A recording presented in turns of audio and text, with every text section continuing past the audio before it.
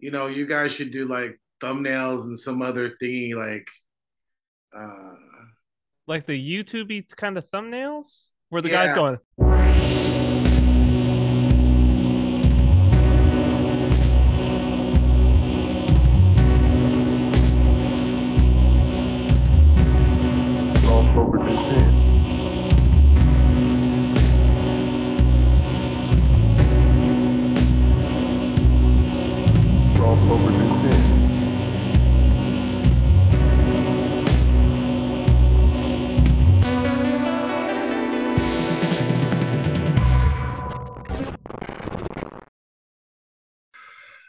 Hi, everyone, and welcome to Royal Path. I'm your host, Andrew, and tonight I'm going to ask, and I'm here to ask Father Turbo and Cyprian, what is a food that you guys ate as a kid that you would never eat now? It's just kind of McDonald's. McDonald's. McDonald's right off the bat. Father's got it. same, same, Yeah, Yep. exact Okay. same. yeah, That I was agree. easy. Yeah, done. All right, so here's the deal. When I was a kid, I used to take three hot dogs and heat them up and then pour ketchup, mustard, and curry on top of them. And like it was like my favorite snack in the entire world. And looking back now, I'm just like, I don't, on top of that, I wouldn't eat that. I don't think I could eat that. I think that would be the rest of my day. It's just like recovering from that meal right there. Same with McDonald's, because last time I had McDonald's, I was pretty gosh darn sick afterwards because I started eating meat again. So, oh, there's all this food I haven't had in a long time. Maybe McDonald's is nope, nope, nope. Was not good. Was not For good. me, the absolute worst thing, the nightmare thing that they have there that I ate a lot as a kid is chicken nuggets. Now I think they've changed the chicken nuggets now in recent years because they were just so bad. Um, but it was pretty bad. Like whatever they were serving when I was a kid was horrible. You know who actually has halfway decent chicken nuggets? And we can move on. This doesn't have to be a whole discussion. Mm. Wendy's. Yeah. Wendy's chicken nuggets are actually Mhm. not too bad. I remember having them and being like, if I'm on the road, it's an emergency, this is what I'm getting. Like I'm Have you getting, guys ever had Raisin Canes? Did they have those out by you guys? yeah, we do. Yeah, we were just talking about it. Woo! Is it I good? think they might put crack in those things. Father, you don't It's like it? really good. I mean, when I first got out here, I was like, oh man, Raising Cane's because it was like a novelty. But as time's gone on, I was talking to Asher about this. It's like their menu's so limited, you Yeah. know. Uh, but they give you Texas toast, which is good. Mm-hmm. Mm-hmm. You know who I had, and I was genuinely shocked by how good it was. One, and how I would probably as Popeyes. I Oh, were like, Popeyes is great. I know I've never had Popeyes before, and I had it for Father's Day last year. And I was like, oh my gosh, everything from like that like spicy gravy that they put on the mashed potatoes. It's like just got this little kick to it. Did you have the red beans and rice? Red beans and rice are Gotta phenomenal. have the red That, and the that's like dirty rice. Oh, so good. yeah. Only problem is my kids do not like it. They don't like a single thing except for the Good. mac and That cheese. means you get all of it, no problem. Yeah, Yeah, exactly. no, I know, but I feel bad as they're looking at me with their tear streaked, like dirty faces, and I'm sitting there like, here, eat my chicken bone, and I like throw it at them. It's just not right. It leaves a bad taste in my mouth, worse than McDonald's. But also, their biscuits. Like I was The like, oh my biscuits are so gosh. good. I always thought KFC or whoever, I don't know, who had the Mm-mm. best biscuits, but I was like, I think Popeyes might actually be up there. So When I was in college, I went vegetarian. I went off meat when I was in college, lame. and, and yeah, very lame. And my go-to, I remember the Popeyes in Adams Morgan in DC because I went to school in DC. The Popeyes in Adams Morgan, and I would get fries and red beans and rice, and I would dip my fries in the red beans and rice, and like use the fries as a scoop in the red Oh, beans and rice. 100%. Oh, I was like, I don't need meat. I'm good. I'm good. You know, I forgot about the fries. And then this is the last question I'll ask. Of the fast, I think maybe I've asked this before, but I don't care. Of the fast food chains, who has the best fries? In and out. No. Well, you have asked it before. We asked it. They have the worst fries. I can't do it. I can't with you guys. They have the worst fries, man. Yeah. Who's the best, Father? In the studio, the tension is palpable. I'm uncomfortable. I mean, Del Taco's got some pretty good fries. They do. Not gonna lie, they do. I would say Popeyes. Yeah. I love me some Popeyes is up there, bro. Yeah. They're up there, but have you had Del Taco, Andrew? No. Yeah, Del Taco fries are pretty bomb. And this is exactly what we came to on the last time you asked it. Yeah. So I said In-N-Out. Father said Del Taco. I agreed. Yeah, Del Taco's bomb. There's no question about it. Yeah, I can taste them in my mouth right now. That's right. Oh, man. In-N-Out's just like, ooh, like you're lucky you got a double because the fries are. Oh, I love. What's fries. okay? So the fries are just filler. They're just there to fill you up so that you don't eat like 3 doubles. That's all it exists for. They're terrible. They're soggy. They don't have any flavor. Oh, I love them. I love them. So then, Father, I know that you know when you go to shake someone's hand, you go shake a man's hand, and it's a wet, dead fish. That's like eating In-N-Out fries. You're like, like, what is this? Yeah. Oh man. Oh, I don't know. I love them. I love them. Your Papadia loves the fries from Poncho's, and ever since I've had them, or ever since I've seen them, I have. Well, she loves the carne fries. So that's what I'm saying. That she specifically mentioned the carne fries to me, and I've like wanted to eat them ever since my daughter was born because I kept having this plan of like 2.5 months ago, of like wanting to go get them. And then, Father, are you a fan of those? Like carne? Oh, they're good. I turned her on to them. Okay, all right, there you go. Well, there you go. Yeah. All right, enough of that, guys. Stop talking about fast food. Father, I gave Father no warning. I'm going to ask him this question. So don't blame him. We have content, but I've been meaning to ask this for like a month now. Hey, Father, what's the deal with unicorns? What's up? Question. That's weird. Yeah. Is it though? Is it? Well, yeah, because they got brought up at the dinner table tonight. I don't know. No. And it's not odd. It's God. So. Well, the unicorn is an ancient symbol for Christ. Like our later reference would be like the medieval period, but yeah, it's a symbol for Christ. And yeah, I wasn't prepared for all that. Yeah, sorry. I didn't have I can't give you like an exhaustive, deep mythological dive on it. But, sure, that's okay. Yeah. So are they a good or a bad thing?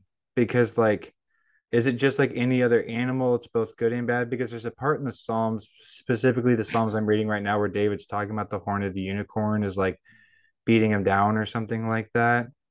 That he's like being attacked by lions, and the horn of the unicorn is like trampling him. I can't remember it, something like that. Like, is it just like any other animal, or because I know that it's a somewhat mythological creature? They tend to have like quote unquote like magical. Wait, but is it mythological? That's really my question. Well, were they like, real? Or is it like a symbol? I mean, he's talking about a lion. Lion's real. Yeah. Why would he just be? Is he talking about dragons? Yeah, but David oftentimes refers to demons as animals. The lion is roaring after me, know. So maybe there's some kind of symbolic something behind unicorns that represent some kind of specific spiritual pain or some specific spiritual struggle. I'm not sure.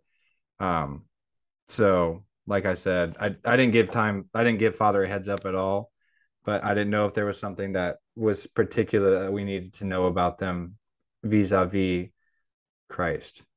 So but it sounds like Father gave us the answer. So besides that, I do want to say something though. Go about ahead. Unicorns. That's very interesting. My daughters, like so many other girls, clearly are obsessed with unicorns. And now I don't think we never like pushed unicorn things on them. I don't know that they were ever. There's something there. I mean, You know what I mean? Oh, yeah. whoa, there is. My Isn't sister there? was obsessed with unicorns. I mean, I my mean, favorite. obsessed. Yeah. Obsessed. My daughters are obsessed. And it's not like a commercial. I mean, we live here. It's not like unicorns are pushed on them, but they seek out unicorn things. They want unicorn things. Kim Jong Il was supposedly born in a cave full of unicorns. So there's something there. Wait, which one's still alive? Is it Kim Jong Un? Un is alive. Il is not. Yeah. I wonder if he had a license to ill. I'm just kidding. So anyway, he didn't need one. He's a dictator. No. He was the one issuing the licenses. Man. I'm just gonna say. All right, so we're gonna move on. So Cyprian had proposed that we talk about that there's this Jordan Peterson video where him and Pajot. Pajot? Jonathan Pajot, yeah. Yeah, him and Pajot are speaking with a Muslim guy.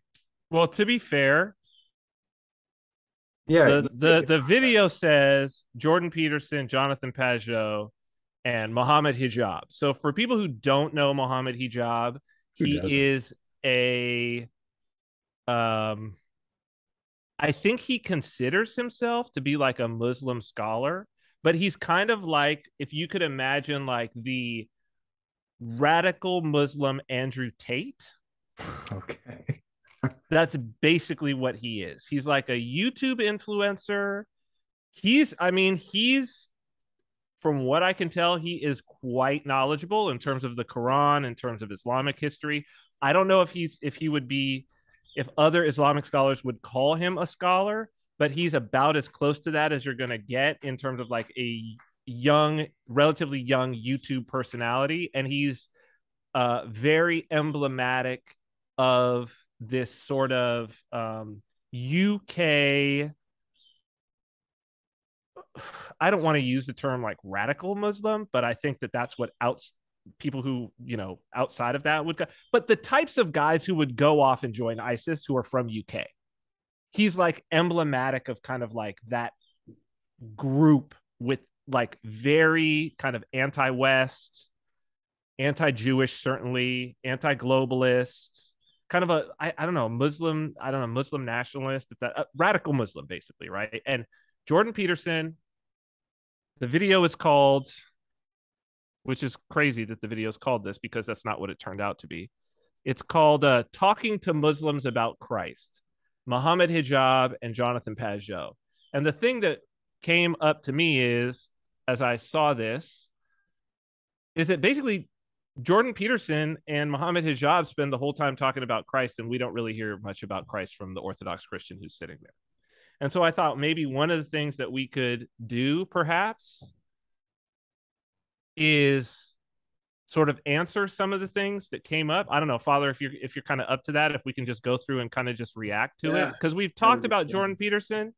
Did you see the whole thing? Have you seen the whole thing? I've basically watched the whole thing. A lot of it is like, the kind of Petersonian navel gazing, like getting into the symbology and stuff, and a lot of it is that.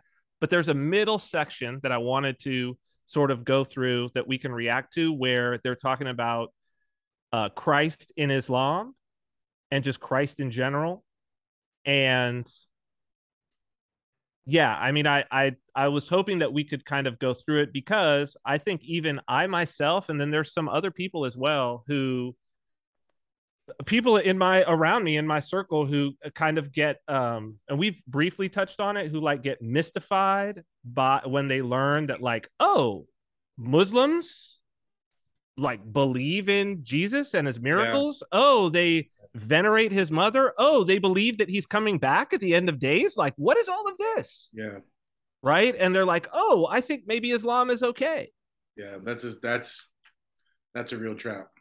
Right. And so I thought maybe this would be a good like entree for us to go and be like, okay, here's the problem. Here's the problem.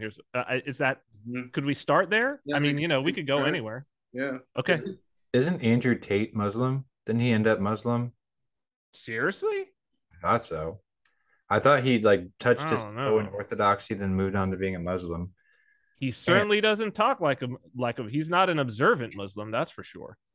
All the things that he talks about. I don't know what that means. I mean, I don't know. He was. I saw one thing where he was talking about orthodoxy because he's in Romania, and like I seen a video where he like made the sign of the cross really awkwardly and weird, you know. So I who knows? Who knows? I thought he ended up, just gonna check real quick. You're gonna check on Andrew Tate being a Muslim? Andrew Tate, Muslim. Islam Fixes All from September 14th, 2001, prominently featured as Andrew Tate with a shirt unbuttoned 3 times down. That's what I'm saying. What's I mean, Andrew Tate, Andrew Tate doesn't become Muslim, Muslim becomes Andrew Tate. So that's how strong. No, I'm just saying. Oh, yeah. He's taken over the Chuck Norris meme at this point. Sure. Remember, because all those Chuck Norris, but it's like Chuck's too old now, so Andrew Tate, which makes sense. Kickboxer, the whole nine. You know what I mean? There's something there. Okay, so Father.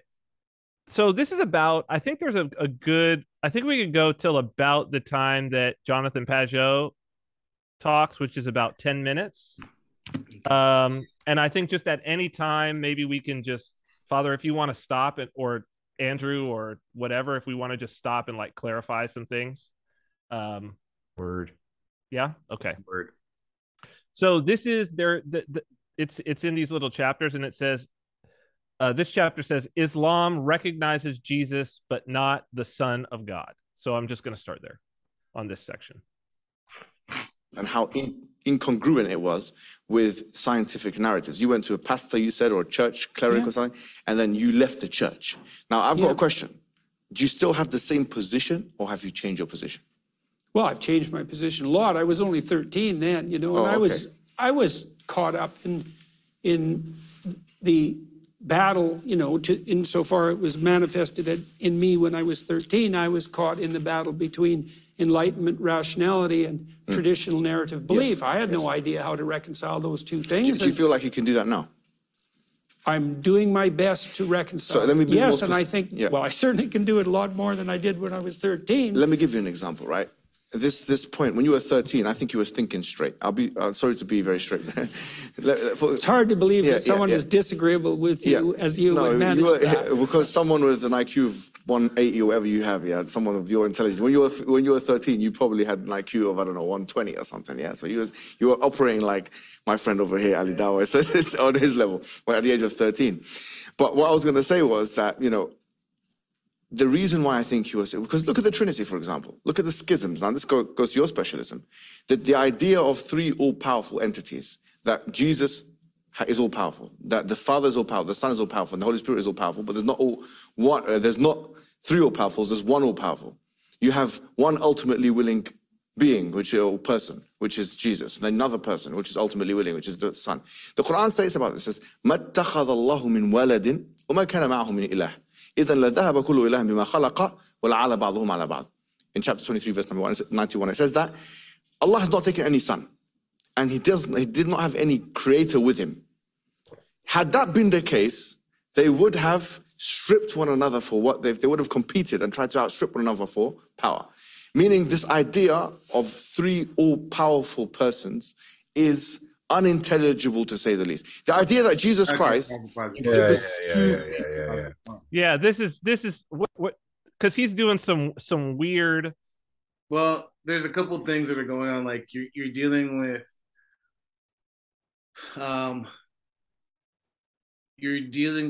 certain sociological tools. Right, you're dealing with certain aspects of like him being a rhetorician, the rhetorical tools, and you could tell, and he's playing, and he knows he's playing those 2 guys too. Like for instance, like I'll just give you a real low hanging fruit. When he jumps into the Arabic, that's exactly it. The Arabic is a kind of, in Gladiator, when Russell Crowe Gladiator when the Emperor Joaquin Phoenix, like stabs him right before they go on stage, whatever. That's kind of like the equivalent of him doing that. Because what he's doing is it's very similar to Appeal to Authority, because he shows his mastery of like, I have this leg up of I have a language, and this language therefore is a symbol of my access to a whole essential universe of information and knowledge that you don't have. And I'm going to use it in such a way in this public debate to really kind of like undermine and cripple you. So it's a type of poisoning of the well. It's a call to authority. It's all those things, and they don't even catch it. I mean, the interesting, and I mean, if I honestly, if I was sitting, but again, it's like, even to not play those games, but the thing of like sitting there and, the question out of my mouth would have been like, can I just stop you for a minute? Why did you do the Arabic? Yeah. Just now. Yeah. Because like I don't know if I don't speak Arabic. Yeah. I don't know. Dr. Peterson, do you speak Arabic? Yeah. No. I don't think most of the audience probably speaks Arabic. I'm just wondering, you told it to us in English after that. Right. Why'd you do it in Arabic? Yeah. What was that about? Another thing to kind of pay attention to is, he did a real quick strong manning, Iron Manning Pajot's character. Yeah. So he's like, hey, you're the expertise on this. Boom, boom, boom. Oh, he did it to Peterson too. He said, you've got 180 IQ. Yeah. And when you were right? Yeah. Oh no, he's completely outmatched them from a rhetorical standpoint. There's no question about that. Yeah. I think I just would have been like, yeah, this isn't happening. Like, you can film me walking off, but like, this isn't happening. Like, I'm not going to debate this with you. I don't care if I look stupid. I'm not doing this. Like, you are an abrasive personality. You clearly, there's nothing I can say to change your heart. Yeah. And I'm going to get you, and you're actually going to end up blaspheming by me talking with you. And I don't want to be culpable for your sin. So I'm going to. Yes. That was my exact thought. Like, I think it would be different if somebody had, if somebody was the person that came to my mind immediately was like Father Peter Hears, right? Where it's like, because then Father Peter Hears could be like, okay, we could do this. Let me give you the Greek, right? And then I'll go ahead and I'll give it to you in English, okay? Yeah. Like, that would be the only situation wherein it would be like, oh, I see where you're misunderstanding. Here's how you're being heretical right now. Because I think because one of the things that he does is he misrepresents the Trinity as well.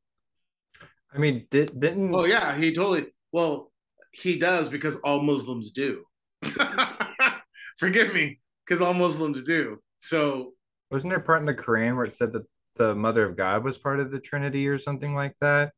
I thought. Well, they don't believe in the Trinity. They don't acknowledge the Trinity. Well, according to the Christians, they say according to Christians, the Mother of God was like part of the Trinity or something like that. See, this gets it's dicey here, because I am not a expert in Islam. I'm not like an Islamic apologist. Like, there's some good points that I'm aware of. You know what I mean? But the strength of this, I mean, it's kind of hard because, right, we're in a weird trap, because the strength of this is really going to be kind of critiquing Jonathan Pajot, which, we all kind of like are loath to do, don't want to do that. But at the same token, it's kind of like, I gotta have to say something, because who has such an audience right now? Nobody. Like, the largest, there's the 1, 2, 3. So the 4 largest audiences for Orthodoxy are Patriarch Kirill, you know what I mean? Vladimir Putin, Jonathan Pajot, and Jordan Peterson. Yeah, I mean, that's what you're stuck with in regards of the world encountering Christ, right? Because you don't want to fall in that trap of making some dichotomy, some unfortunate false dichotomy between Christ and Orthodoxy, but like you guys get what I'm saying. So like those are the representatives. You know what I mean? Like those are the people who have, just quantity, the volume of ears, and eyes. So and this is, people don't want to hear this. And I think that's the thing. It's like I haven't seen it yet. I haven't seen what Cyprian's going to bring up, but like, if he's not coming up with something, then I'm just going to say that's problematic because this guy. Father, forgive me. Habibi, let me say this real quick. Habibi, yes. He's that's a joke, by the way, if you know. Yes. Habibi, Habibi, like many Muslims, he's not playing around. No. And I've seen this happen so many times. This type of approach, and so it's very much. This is kind of like a little snapshot of how the church found herself. Not that I want to say the church is represented by Jonathan Pageau or Jordan Peterson, but how the church found herself in 2020. It's like, oh, you don't even know you're in a fight. I mean, that was so much of our conversation. It's like, oh, you don't even know you're in a fight, do you? Like everyone just kind of like getting molested by the powers and principalities via the state. They didn't even realize what was going on, some still don't, so it's like watching that in real time.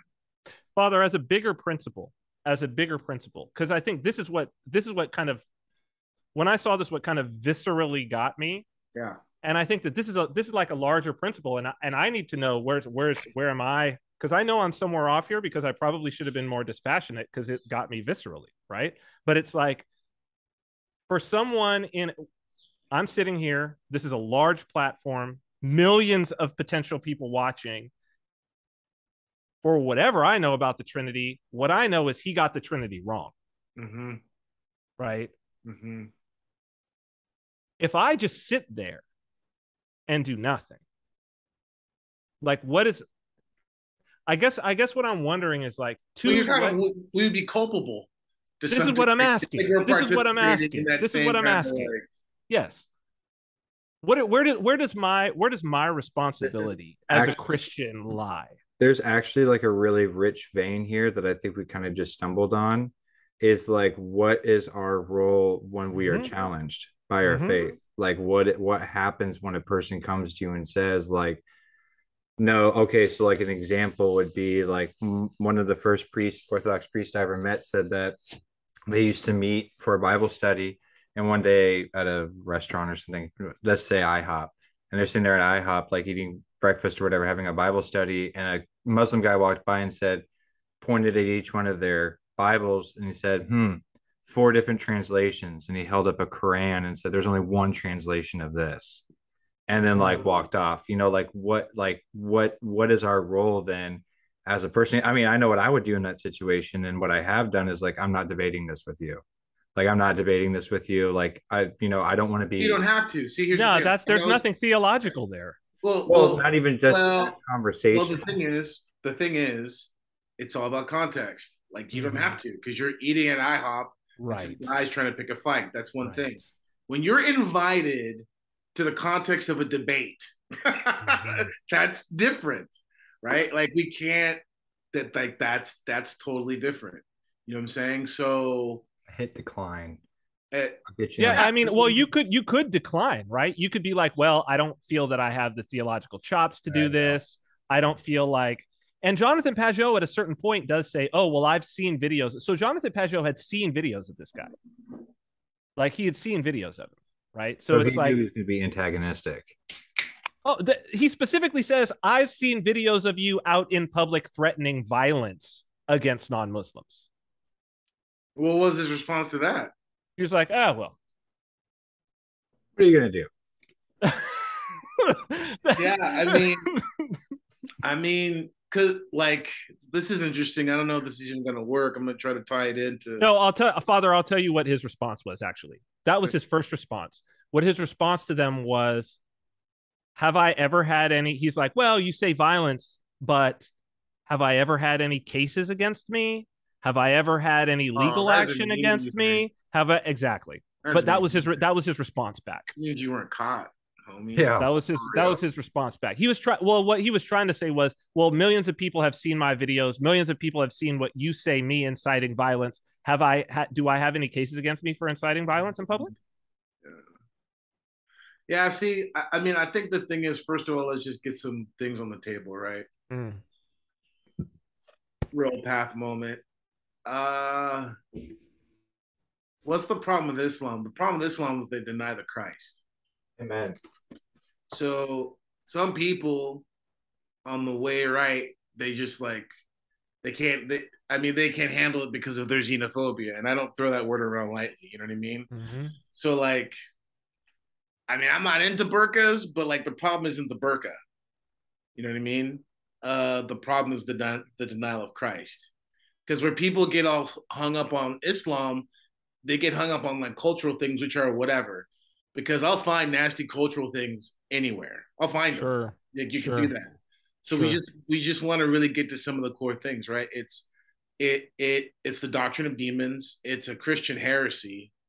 It's not, you know what I mean? We have to kind of like hold where we need to hold, because all the other stuff that like people get caught up in, it never allows someone to really see the point. Like so many debates just kind of get around these ancillary like moments, you know. Well, he's gonna go on to deny Christ right here, like, and he's gonna lay out the denial. Should we check that out and then pull it apart? I guess. Yeah. I mean, it is hard to, it's hard to listen to you.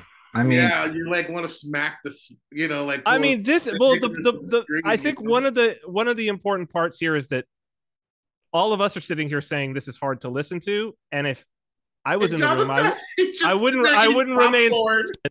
I wouldn't have remained silent, but you know, there is sweet tea. Yeah, for real. There is an Orthodox thought leader and influencer in the room, so we can see response. I know that there are schisms and there's difference of opinion among Christians, but the fact that you have this human nature where Jesus is walking and he sees the tree and he can't eat from the tree. He doesn't know that the tree is in season or not, or that he doesn't know when the hour is, or whatever it may be. The Quran says it very clearly. Him and his mum used to eat food. This proposition that they're limited and unlimited at the same time is it's a contradiction. It's an affront to logic. This will cause you cognitive dissonance. Because if you want to be a rational actor and you want to be... that's the thing. Yeah. I don't want to be a rational actor. But you do when you do your scientific experiment. That's true. So why'd you... That's what he chooses to argue? Like, that's what Peterson... Well, hold on. I got it. Well, but... And also, Father, when I saw this, I wanted to specifically ask you about being a rational actor, because the church says we are rational. The church says that we are rational. Yes, but how the church defines rational... very good. And how which is funny, because the way they define rational is the same way that the West defines rational, which is not the same way the East is defining rational, right? So they're defining rational in regards of, you know, when you say they, you're talking about Mohammed Hijab and Jordan Peterson. You're not talking about yes. Okay, they're defining it in a Western way. Correct. When we say rational, we're talking about we are talking about the intelligent aspect of mind, right? Being really discernment, right? When they say rational, they're talking about really the kind of like faculties of man exclusively, the something that is ordered according to man's limited perspective. Whereas for us, that's why like we would say like the noetic insight or philocolic knowledge, quote unquote, you know, like there are these things that the paradoxes within orthodoxy are the revelation of the divinity, because we enter into them, and those who are born of the Spirit of God can discern these things, because the natural man can't discern the things of the Spirit. They're natural men. They're not men of the Spirit. And so that's why we can enter into certain things and be like, oh, it makes perfect sense. This is the revelation of God. Because these paradoxes, not contradictions, paradoxes reveal that. And that's where he's trying to set up the idea of limited and unlimited, or visible and invisible, as a contradiction, as opposed to a paradox, because we do live in a world of visible and invisible, where things are visible and invisible. We do live in a world where things are limited and unlimited. And the thing is this is where things about like the scandal of the cross, and so much of what's found in the Epistle of Hebrews and all throughout the pastoral epistles, about just the scandal of the cross. Like, how is it that God became man? The incarnation is like, what? Like, it doesn't make sense. And so for a lot of people now, because we're so far removed from the ancient world, from the ancient mindset, and philosophy in particular, people don't understand how crazy it is for Christianity to claim that no, God became man, that the spirit of God, right, the creator of all things, became incarnate. That is just madness, right? People lose sight of that, and so because they lose sight of it, it's one aspect of potentially being sideswiped in these type of arguments, because then you don't know what to really latch onto. But if you understand the scandal in which Christianity was nestled in the ancient world, then you understand why Muslims go to these points. You know what I mean? And then it's easy like, oh, and then you lean into the paradox, and then you start thinking, well, yeah, this is why what you have is a moralistic, human religious system that justifies your appetites, and what we are involved with is the unification with the living God. You know what I mean? Like everything that you're about, everything that Islam is about is nothing but, when atheists, it's funny to me when atheists and other people talk about, Christianity as this kind of like giant hoax that's perpetrated on people for the sake of control. I'm like, oh, you mean Islam? That's what Islam is. For real. Islam is this total, obviously very worldly, fleshly system that's designed to control people. I mean, it's pretty clear that's what was used to unite the tribes. You know what I'm saying? There's nothing otherworldly about it. And to unite the tribes under Muhammad. Correct. Specifically. Correct. Specific. So, Father, isn't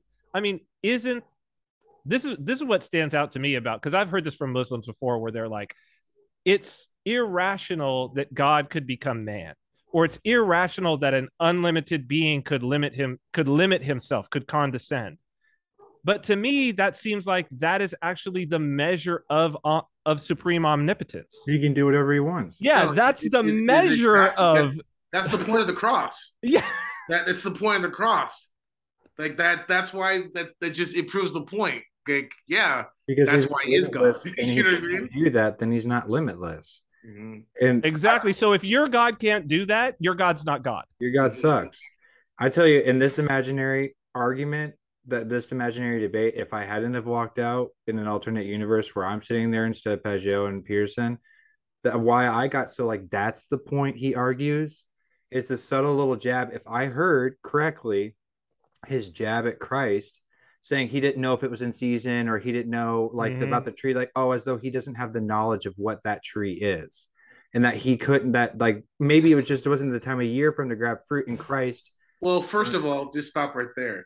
He knew that it was not in season. You know what I mean? That's part of the parable, actually. That's where, part of him showing his power is that. That's where I would jump in. Not, well, I don't want to be a rational actor. Yeah. That's not where I jump in. I jump in at, oh, no. He knew exactly what he was doing. Yeah. There is no.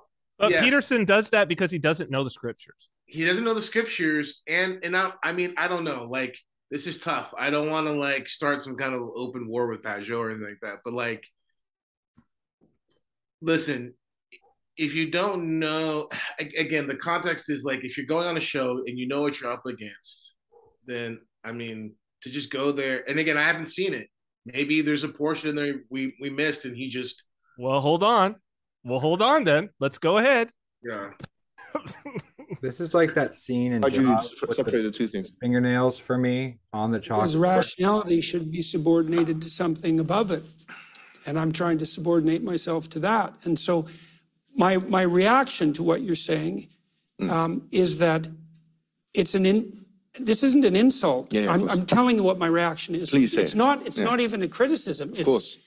I find that discussion, as soon as it started, I found that less interesting than what we were doing before. It was harder for me to focus on. And I think the reason for that is that it transforms to some, and I'm not saying this isn't necessary at sometimes, but it transforms the transcendent into something like an intellectual and propositional discussion. And so in some sense, we're debating perhaps not the fine points of theology, because they're more like the blunt points of theology. I understand. But there's something about that that isn't what I want to do with you. Yes. You know, and it isn't that it's not necessary. So let me flip it around to some degree. So one of the things I'm very curious about is, obviously, the figure of Christ is contentious. Yes. And so the Jews don't know what to make of Christ in some fundamental sense, because he seems like a continuation of the prophetic tradition in some real sense. Plus he was Jewish, so that makes things complicated. And then, of course, the Christians put the figure of Christ as central in some real sense, but that begs the question of the relationship between Christ and God. And then in the Muslim community, Christ is also a central figure. And so I'm curious about that. And we could say we have doctrinal differences about what constitutes that centrality. It's like, fair enough. And I would also not say that I understand what that centrality means. Like, so one of the ways I would understand that, let's say, is that in the Western tradition, and I don't know to what degree this is true in the Muslim tradition, one of the attributes of what... Wait, I just noticed something about this. I can say right now, they're in a mosque. They're on it. He's not going to say anything. He was the last minute addition. Look at the cherries in. They're like, hey, hey, why don't you come on stage, man? Just come on stage. Well, here's another thing. Noting the chairs, do you notice something about their feet? They have no shoes on. Yeah. They're in a mosque. They're in a mosque. Yeah. They're in a mosque. So they had this. Oh man. I thought we knew. Yeah, I was like, why are they in a mosque in the first place? That was my whole, like. I mean, I knew it looked like a mosque, but I wasn't absolutely sure until just now when I saw them with no shoes. I mean, it's home field advantage. His demon. That's what I'm saying. Like, no, like his, like, I don't know what Pajot's doing there. I mean, whatever, you know, I don't know where I'll end up in my life, but it's like home field advantage. It's like, no, I mean, your God, small g, is powering you right now. Like, I'm out of my element. Like, my skin would be on fire. I've like walked in to Protestant churches since becoming Orthodox and felt uncomfortable. Like, oh, I don't know if I like it in here. Like, this is kind of let alone walking into a mosque. I would just be like, I don't know if I should be in here. Like, let's see if he steps up. Let's see if he steps up. Christ that would be the time. Psychologically is the logos. And so if we're engaged in dialogue, which is dual logos, then we're embodying the spirit of something like mutual enlightenment. And that's then the presence of that spirit in the genuine confines of temporal reality, right? It's something like the infinite descending to the finite to illuminate us. And to the degree that we can have a dialogue in good faith, which is also a religious notion, then we can engage in that process of dialogos, and that transforms and redeems us. And then when I say, well, do I believe that? I say, well, it isn't just that I believe it as a proposition. It's that I can tell when it's happening.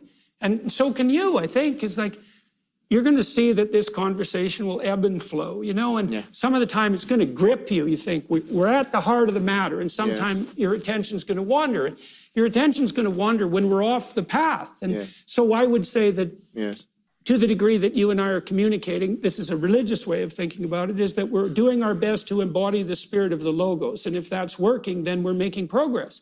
And I know that in the Western tradition, that's part of what has been conceptualized as the fundamental attribute of of the figure of Christ. And I know that Christ is central in the Muslim tradition. And so one of the things I would want to know is not how we differ doctrinally, because I don't even think I'm qualified to debate you on that case. We've got the guy here. Well, Jonathan might have some things to say, but what I would like to know instead is, why do you believe that the figure of Christ is central in some sense, or maybe I've got that wrong, although I don't think so.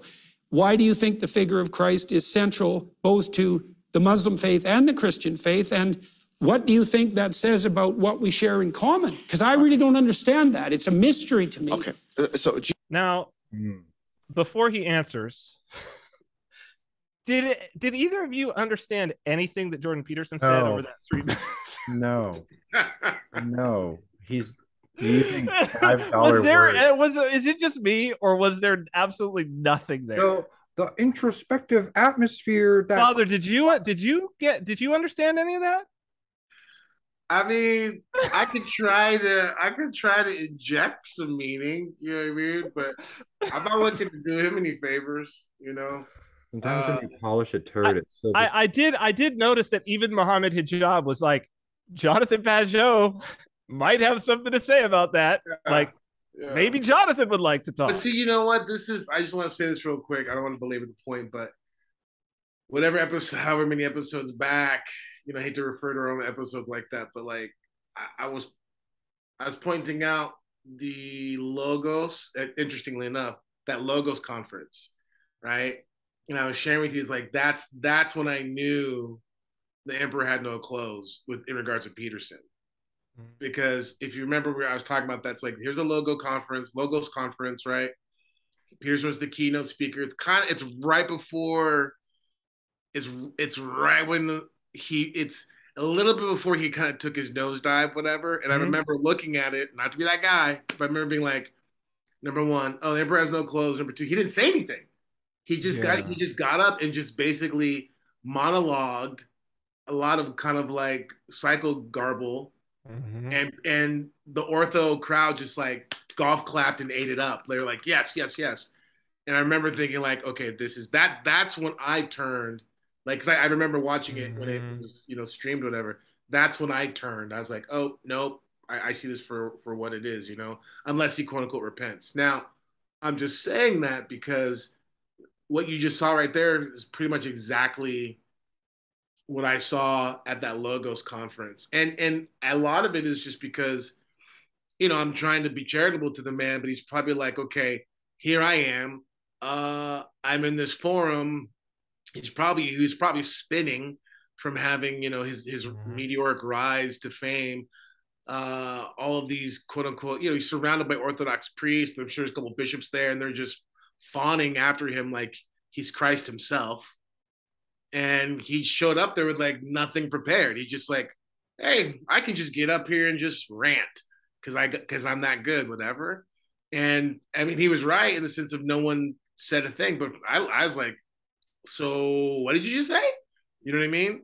And I think this MO is problematic insofar as him doing his own thing and him pulling, you know, angry upper middle class men out of the basements and out of their like whatever. Okay, great.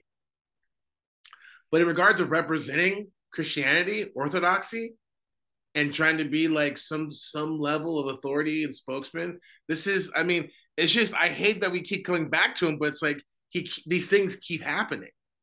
You know what I mean? Well, he has incredible influence. And I mean, it would be one thing to me. I probably would have just skipped this and not even looked at it if it was just him and Mohammed Hijab. Yeah. Because then I've been like, oh, it's two heretics talking to each other about a topic they know nothing about. Right. Okay, fine. That's not for me. But I feel like there's a completely different thing if here you have an Orthodox person sitting next to Jordan Peterson, who's, I guess, knows some theology, and says not even anything about Peterson's representation of Christ. Well, the other thing is too, is you notice that Peterson's like, the one thing I can't tell you the one thing I can tell you that I know that he was trying to say is he's trying to say like, look, what I really want to get to is I see a road where I can be part of a world peace solution. Mm-hmm. And I want to talk about that because that's what's interesting. That's essentially what he's trying to get at. And he's like, let's not waste our time on this, on the petty squabblings. Let's talk about the things that unite us, because that's the real problem we have. Because, he's put out a couple messages the last few months about that. To the church. So, which, forgive me, but that's all the more where I'm like, woo, woo, Antichrist, Mm-hmm. because so ecumenism. Yes, is what he wants. Ecumenism, but antichrist, because you start talking about, well, this is Christ centrally in these religions. Boom, boom, boom, boom, boom, right? Yeah. And that's a setup, right? Because I'm going to tell you something. Like, you're not, generally speaking, an Orthodox priest, an Orthodox Christian, just general, who's like an Orthodox Christian, isn't going to be interested in those things. Mm-hmm. And here's why: because they know that the solution is Christ, and they're not going to care if that sounds like a fundamentalist, whatever. Now, you can find yourself in a situation where you may be led to kind of like be in the lion's den. So I'm not faulting him for being like, I'm going to be in a lion's den next month, and like I just prayerfully said, okay, I'm going to be in a lion's den, but I'm just not, this is a great opportunity to not pull punches, right? If you're in the lion's den, you don't pull punches, and you know why you're there. So I don't fault someone for being in the lion's den, which is why, again, people who get on the far right, that's the thing it's like, if someone, like for me, like this event that I've been doing, I could see where someone would be like, oh, I always knew he was kind of like that because I'll be at this one event. But the thing is my whole purpose is to present Christ and to really call out that dominant narrative. You see what I'm saying? So, what is the dominant narrative you're speaking? Well, the event I'm going to be in is going to be it's typically, I think it'd be associated with a more ecumenical stance on it, and I plan on going in, guns blazing. Well, just being. I'm not looking to soften anything. You know what I mean? We get it. You're going to burn the place down. We get it. So I just think that, like, in that type of situation, what are you really doing? Because you're an ambassador for Christ, as the scriptures say. And Jordan Peterson, to be charitable to him, he's not interested in that. For him, Christ is a natural, kind of like result of the Western tradition.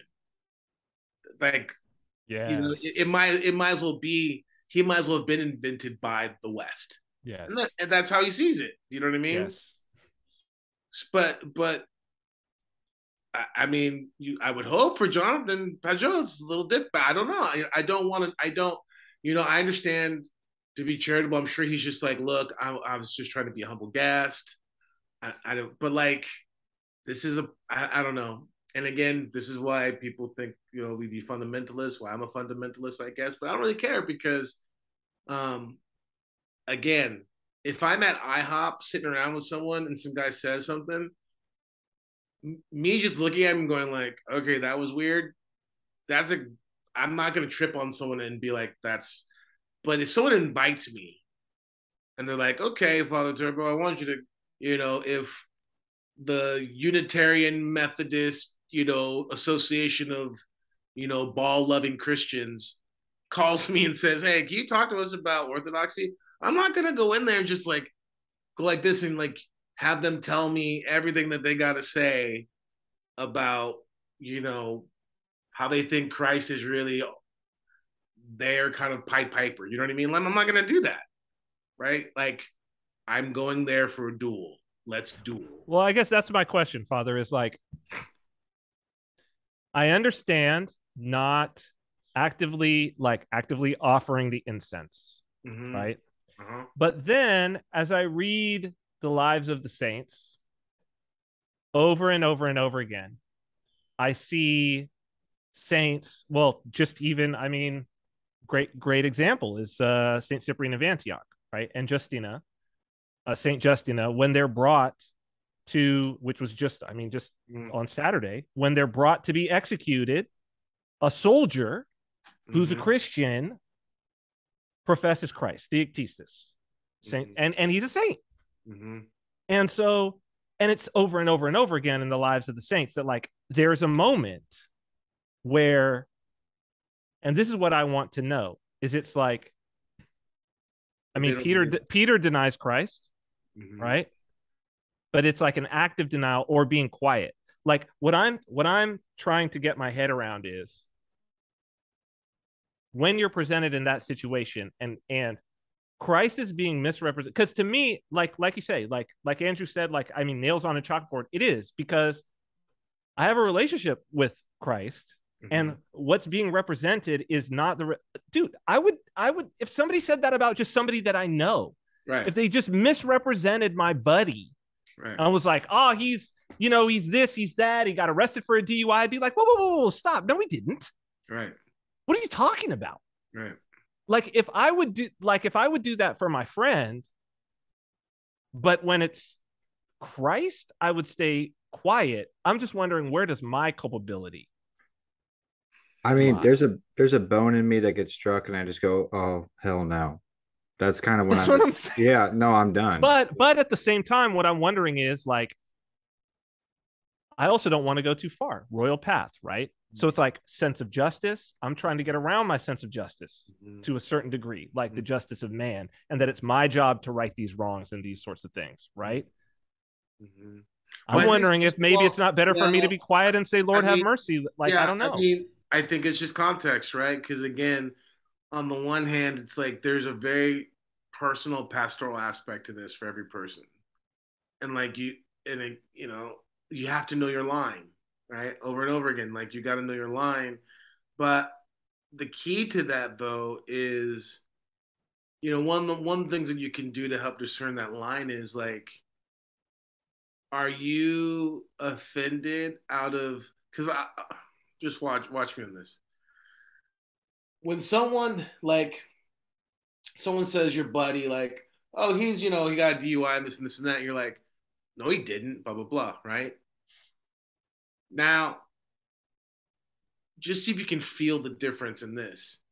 Someone says about your wife, well, she da-da-da-da-da-da-da. Oh, you're muted. Say it again. You're getting punched. Right. Like it's not a matter of no, she isn't. You're getting punched. Right. Now, but watch me on this, right? Feel the difference. This is because this is going to be a thing, right? When you defend your friend to some degree, there's a level of altruism that's there that isn't with your wife. Can you feel the difference? I understand that. It's because it's me directly. If you're insulting my wife, you're attacking me directly. Exactly.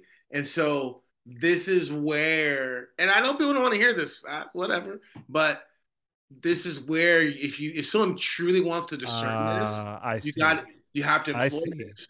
Because I've encountered this in myself. I mean, I'll never forget, I got spanked so hard not longer than that, 25 years ago, 24 years ago, yeah, whatever. Like, I got spanked hard because of this very thing. This is why I learned this, because I got into this whole thing, some debate with some, like, they were Jehovah's Witnesses, whatever, and it was just like, it was like God stuck a turkey baster in my mind and sucked out everything I knew, and I was just and I was just like, what just happened? The most basic points. It was just like, and it was just a really great lesson. I was humiliated. I was embarrassed because I went in there in pride. I wasn't wanting really to defend Christ. I was wanting to defend, like, I had made Christ my possession. Do you see what I'm saying? I had made Christ an extension of myself in the wrong way.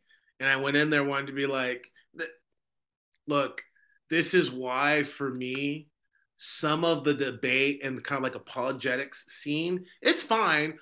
I watch it. I'm into it just because of like my vocation, kind of. But on a spiritual level, and because here's another thing. the people who I typically find engage in this, I find them to be fairly vapid, spiritually speaking. You know what I mean? And because there's something about presenting an argument based solely on doctrine and dogma. But see, the thing is it's very difficult if you pay attention. It's going to be very difficult to find one of these debates that involves praxis. And I'm going to tell you why. Because praxis is the way in which actually the faith is experienced and developed. Praxis precedes and is fundamental to doctrine, really. It's not the other way around. People think it's doctrine and then praxis, but it's like the praxis is where it's at. And you know that because in many ways, your experience of your life, your children, far outweighs your kind of quote unquote forensic knowledge of them.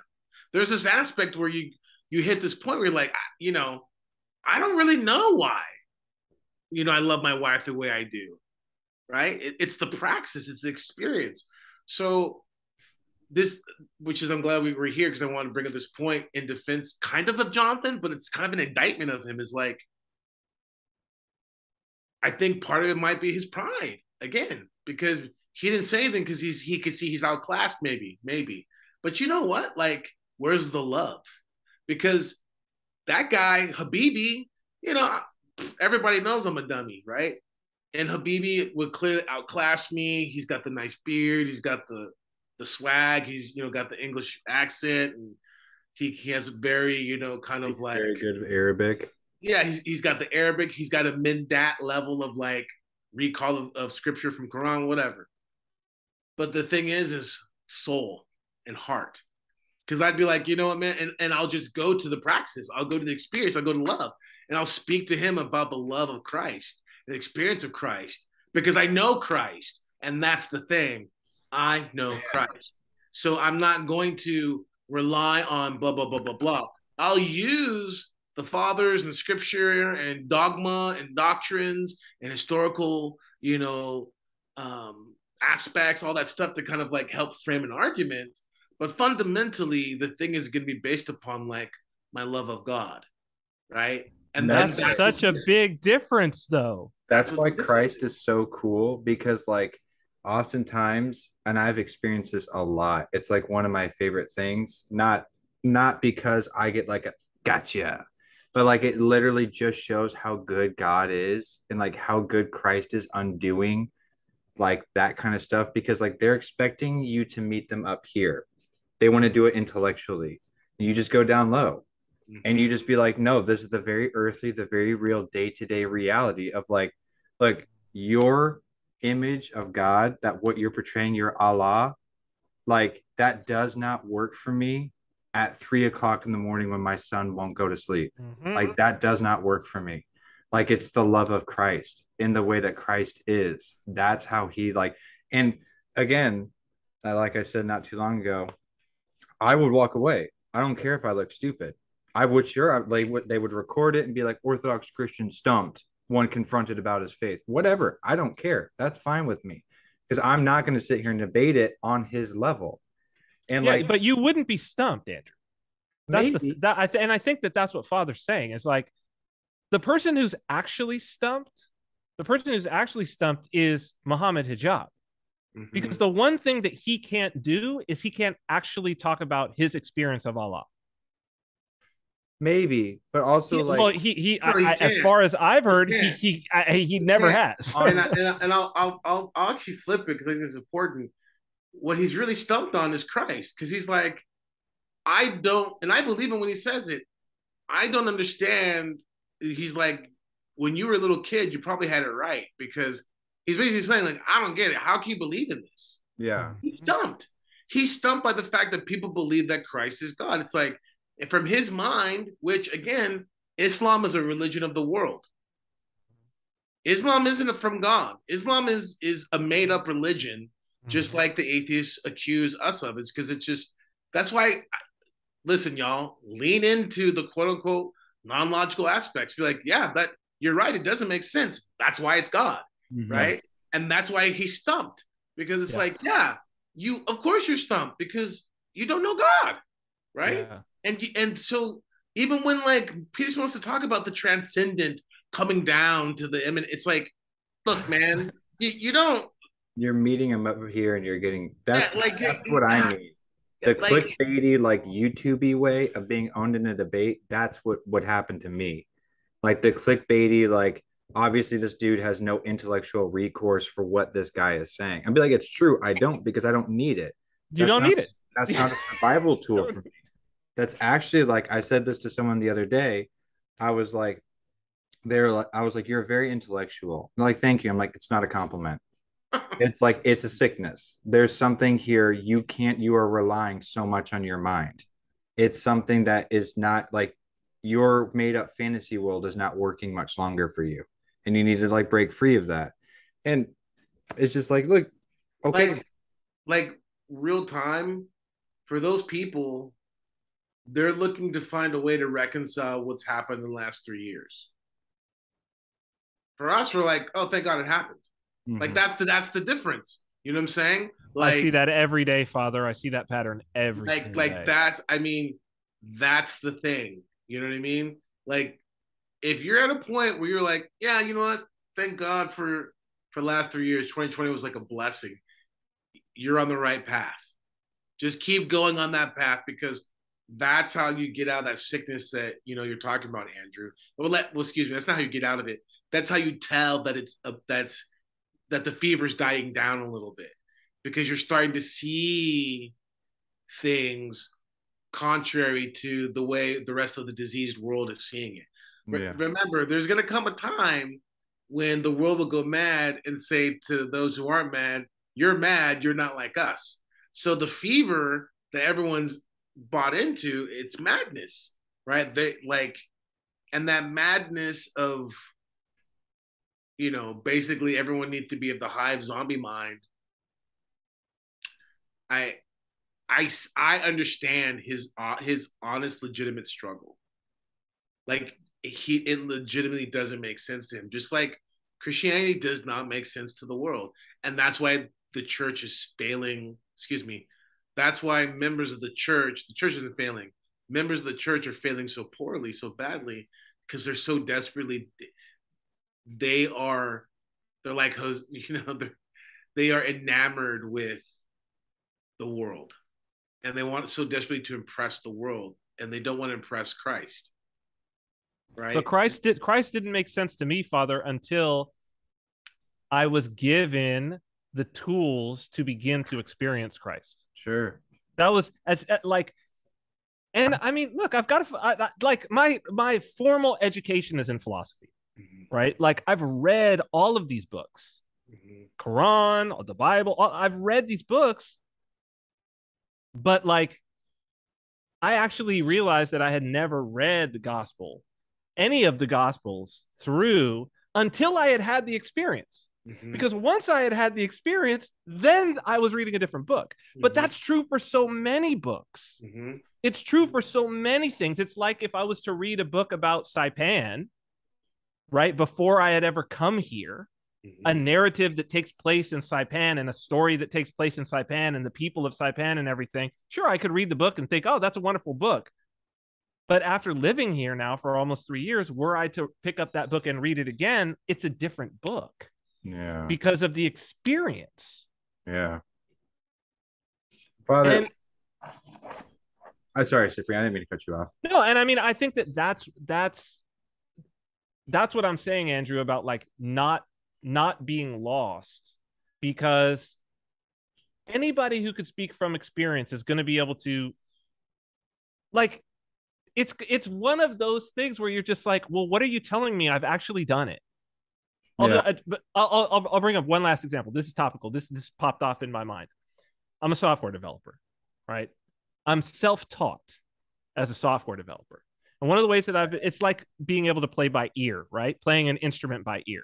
So like often, and I've had this throughout my career, where like some big corporation would be like, oh, hey, your recruiter showed us all these things that you did. And like, they'd start putting me through the HR process, like an Amazon or whatever. I would never, half of the time I would just boot myself, and the other half of the time they would boot me. because immediately they'd be like wanting to throw all this jargon at me, and I'd be like, I don't know what those words mean, right? But if you were to show me with code what that is and what it does, I guarantee you I've done it over and over and over again. Like, I don't. So if you want me to build something, I'll build something for you right now. I've built all kinds of things that no one's ever built, right? But if what you want from me is to pop back jargon to you, like that I would have learned in a computer science course, I can't do it for you. You know the story of the bishop?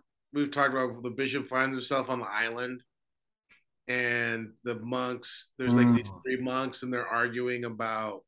I don't think I've heard this. Go ahead. Yeah, this is good. Go ahead, Andrew. I'm going to butcher it. You got it. Oh, all right. Put me on the spot. So I think it's having something to do with like the Nicene Creed, or like the maybe it was the Nicene Creed or the Our Father, and basically he's talking to these 3 monks, this bishop, he's correcting them.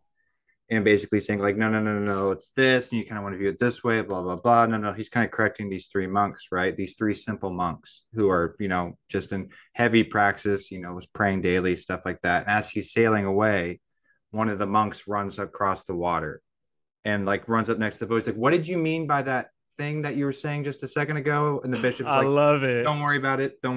You're good. Like, you're fine. It's not a big deal. Just go back. You got it. I don't got it. And to add to that, there's a story that Father Cosmos talked about where a very simple monk thought that the Annunciation was a saint. Oh, that's a good one. Yeah. He thought the Annunciation was a saint. So he prayed to Saint Annunciation. He thought it was like a Greek saint or something like that. And he'd get made fun of, blah, blah, blah, behind his back, what a simple monk, blah, blah, blah. And then one day his brother was saying he was hungry. And they're on the monastery on the side of a cliff. And he said, I'm really hungry. And then he goes, through the prayers of the Saint Annunciation, could you please provide us food? And he held his hand out and a fish jumped right into his hand. And then he like brought it inside. And he was like, you know what? I love it. Shut up. We're done. And this is like, I think that's it. This is the point I'm trying to make. I'm not sure about meeting people in this battlefield, this intellectual mind battlefield. Of they're coming with their legions of troops, their arguments, their things ready to go. And I'm just dropping my weapons and go, I'm not fighting this battle. Like, this is stupid. Like, I have better things to be doing right now. I'm going to go somewhere else. We're like, or even better, this is not the real battle. Like, the real battle's over there. Like, the real battle's like, you have to descend down here. That's where the real battle is. This is not it up here. All this is just intellectual sparring. And like I've said before, you might as well be debating like Tolkien lore, like what year did like Saruman join allegiance with Sauron or something like that. Well, it feels very like that. Because it is that. Yeah, I mean, it's all intellectual ideas. Because guess what? All that stuff, I mean, listen, man, when they're facing the great dread judgment, none of that's gonna matter. Yeah. And I don't think it does not seem like it's, to me, it does not seem like it's real to Jordan Peterson.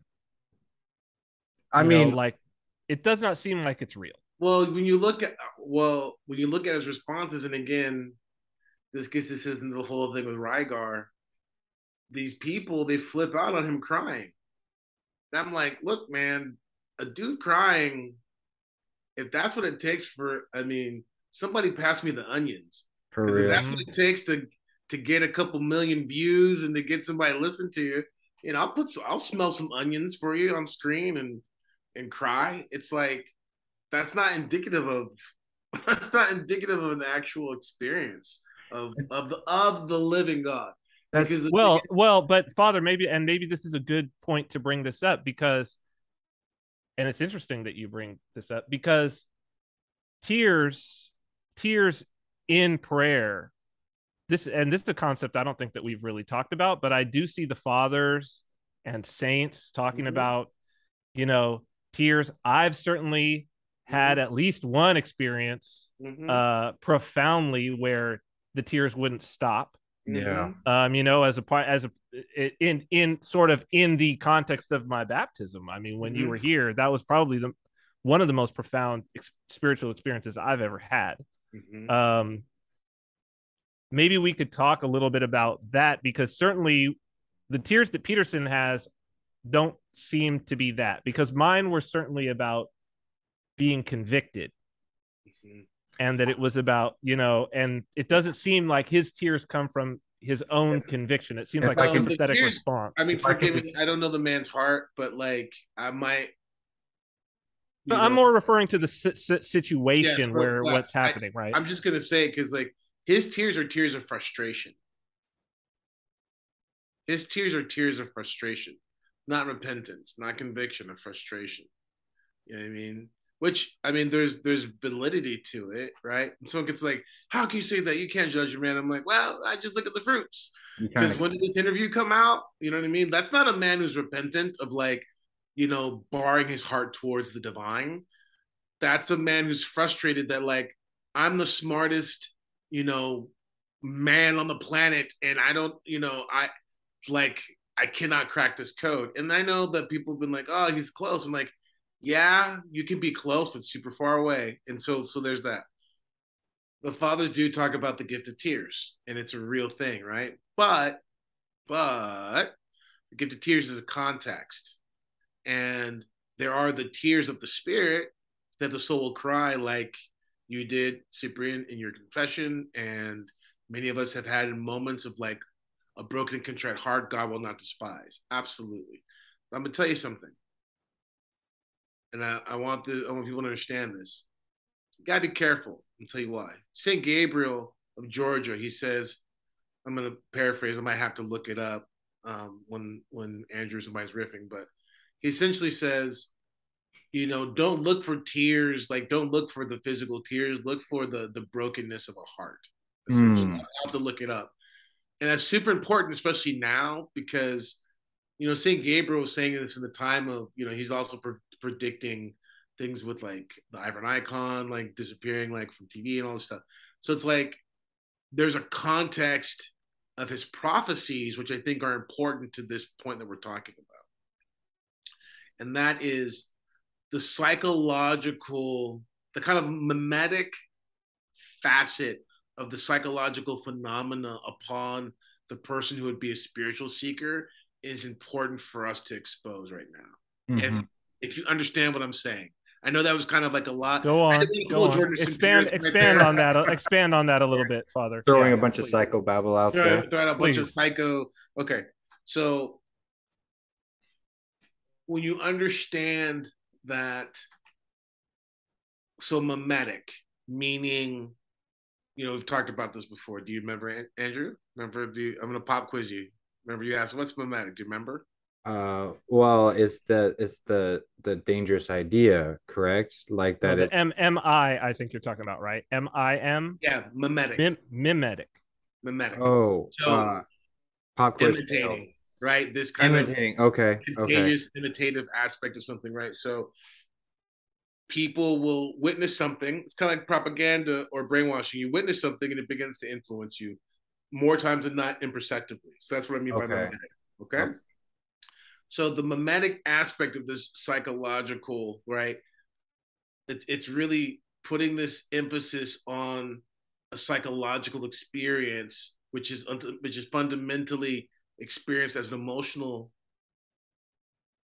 phenomena or experience, and people confuse that for the spiritual. Yes. That is, I'll just say, as someone who's as a priest, a confessor, spiritual father, I spend a lot of time. I don't tell people that's what I'm doing, but I spend a lot of time trying to scrape those barnacles off of people. Right, and I spend a lot of time trying to purge people of that, so that they can have an actual experience of Christ.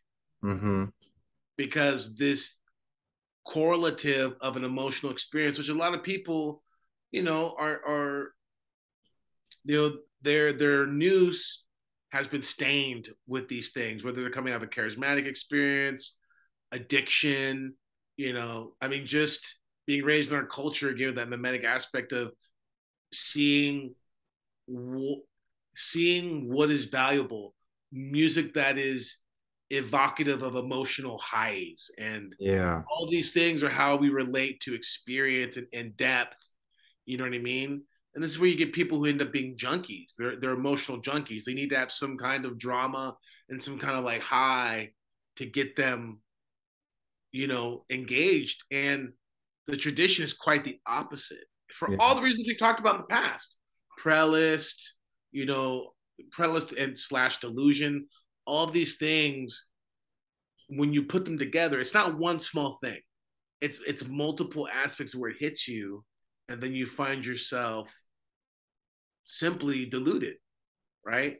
And the thing is Christ, the tradition is the tradition needs to be experienced in this generation, in such a way that those things are stripped. They need to be stripped from us so that we can actually enter into a space of genuine repentance. Yes. Does that make sense? Because Yeah. kind of coming back full circle with this little section, people, it's a real hard thing, and there is a place for emotion. There is a place for it, but it's very limited because most people's emotional faculties are broken or twisted. Absolutely. And the experience of Christ and the kingdom of God is one of purity. Not that you need to be pure to experience it in the sense that I'm talking about, but it is pure. Mm-hmm. So therefore, since it is pure, when we come with all these layers that are inhibiting our ability to kind of really connect, it's kind of like you just got to strip the layers so you can actually feel what you're coming up against, if that makes sense. And all of the affect of emotion, all the affect of what we think how we're supposed to act or how we're supposed to feel, excuse me, those things get in the way of truly experiencing Christ. In other words, this is where people come up to this antichrist spirit of they are wanting to encounter something that's more a projection of what they've been fed than the true Christ. Yes. And so for Jordan Peterson, this is, his God looks more like the Frankenstein of, young Nietzsche and I don't know. Zeus. Huh? Zeus. Yeah, like I don't know, like sprinkle a little bit of, I don't know, Karl Barth or something like that. You sprinkle in some sort of, Barth or someone. It's like, okay, great. Like there's a useful place for God, but that's not the experience. You know what But I mean? he's basically saying that, isn't he, Father? Where he's like, I'm trying to reconcile all these things. And by all these things, he means all the things that I think are interesting and cool. And all of this, I'm trying to reconcile them all. Well, all the things that are me. That are me. Yeah. You know what I mean? All the things that are me. I mean, gosh, he's trying to create, it's a person. Yeah, maybe I don't want to go that far. God in his image. I didn't want to say it, but yeah, I don't want to do this, but like, I just, see, the thing is, it's fascinating to me because, being a therapist for a lot of years and having clients, and I remember, I don't even know, I remember watching something a couple years ago, and he was talking about he still had some clients, but I don't even know where he's at with clients, or whatever. But it's like, and I know this from just knowing people. A lot of times therapists, they're more interested in their career, and they see clients more as like interesting things to observe, like animals, or like they're in a zoo than they do human beings. That's I'm just telling you, that's a fact. Yeah. I'm not saying all therapists. I'm just saying there's a lot of therapists that are like that, and things are used in their education to be like, well, you need to have a certain measure of, healthy, clinical, kind of distance and like all this stuff. But Or like, do you mean like dispassion?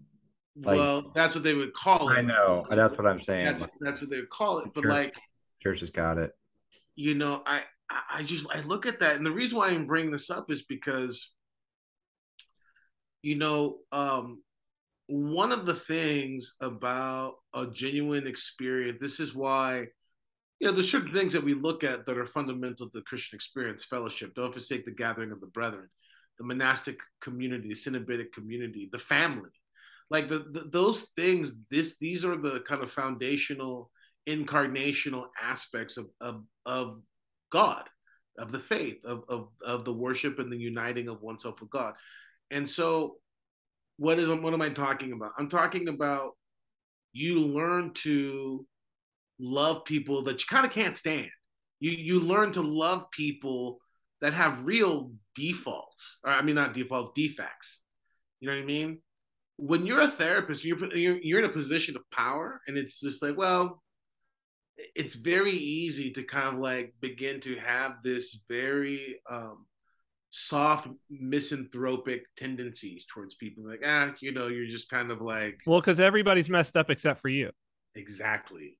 Yeah. Exactly. You're not messed up. How could you be messed up? If you were messed up, they couldn't come to you. You couldn't do anything good. So you must be perfect.